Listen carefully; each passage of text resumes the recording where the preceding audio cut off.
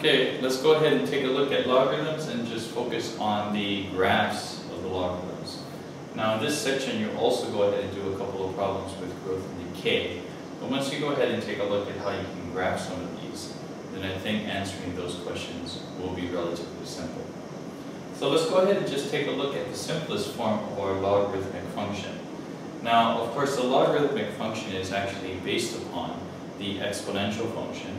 And so what we'll start off with, and we'll say in its simplest form, the logarithmic function is going to be defined as the log base b of x, assuming that the original function, or the original exponential function that you had, was f of x is equal to b to the x. Okay?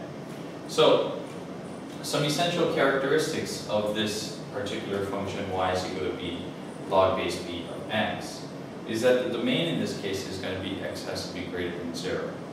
Okay, we know that the range is going to be y as an element of all real numbers. There's going to be a vertical asymptote at x is equal to 0, and there's going to be an x-intercept at 1, 0. Now all of this information here is based upon the fact that you know what this function looks like, and then use the process of finding the inverse to then go ahead and find out some essential characteristics of our logarithmic function. So if we were to go ahead and just summarize all those essential characteristics, this is what the logarithmic function looks like. And notice that we have our vertical asymptote here at x is equal to 0, the x-intercept here, and this function looking something like this. Now remember, you have to also go ahead and visualize that line y is equal to x, and think about the exponential function going like this. Then you can see that reflection about that line y is equal to x. Now, of course, the simplest form is not always going to be the form that you're going to encounter. You're going to more often see the most general form, or at least some form of it. And here is the most general form. We have y is equal to a log base b of x minus c plus d. Okay? Now notice again that we have the parameters a, b, c, and d. And the variables are going to be x and y. So what we can do then is let's go ahead and take a look at all of these parameters and see what these parameters do to the function. And what you should notice is that all of these parameters basically affect the function, the most simplest form of the function, in basically the same way. So if we go ahead and take a look at b, in this case b, which has to be greater than 0, and b is not equal to 1, and remember that that was defined based upon the exponential function, then we can say then that if b is between 0 and 1, y equals log base b of x is going to decrease. Whereas if b is greater than 1, then y is equal to log base b of x increases, and this is the general form of what that logarithmic function will look like.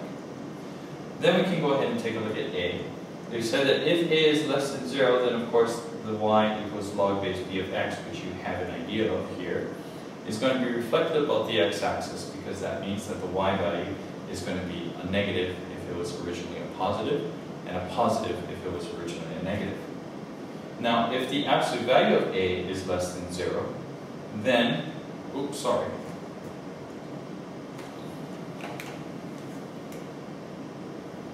if the absolute value of a is less than 1, then y equals log base b of x is going to be vertically shrunk. So in other words, it's going to get closer to the x-axis. If the absolute value of a is greater than 1, then y is equal to log base b of x is going to be vertically stretched. In other words, the values are actually going to be further away from the x-axis. Okay? Going to c, if c is going to be less than 0, then we know that that's going to be a horizontal translation to the left c units, and if c is going to be greater than 0, that's going to be a horizontal translation to the right c units.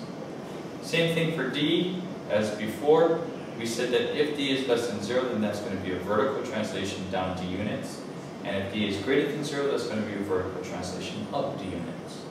And so remember, we said that these two right here are basically going to be non-rigid transformations because the shape is going to be changing.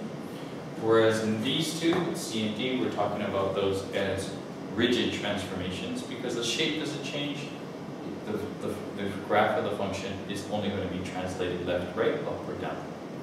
So in the end, what you need to be able to do is you need to be able to actually solve, oh sorry, I shouldn't say solve.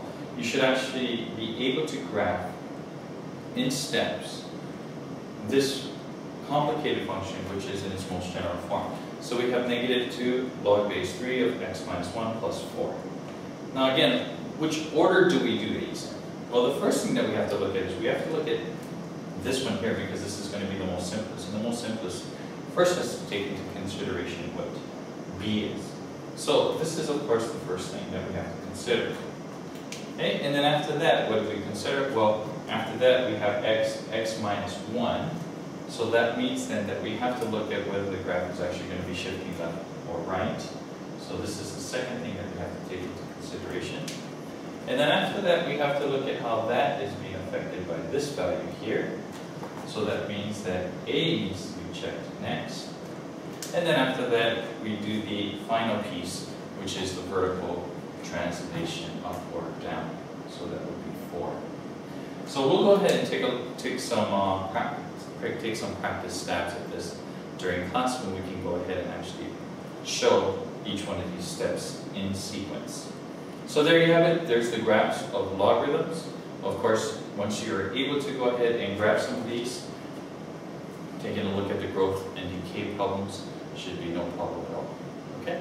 So let's see how you do. Again, we'll take a look at some examples in class and make sure that you can actually come up with a reasonable graph of this, and also be able to express in words all of the transformations which apply to the different parameters. Okay? So we'll see you next time. Bye-bye.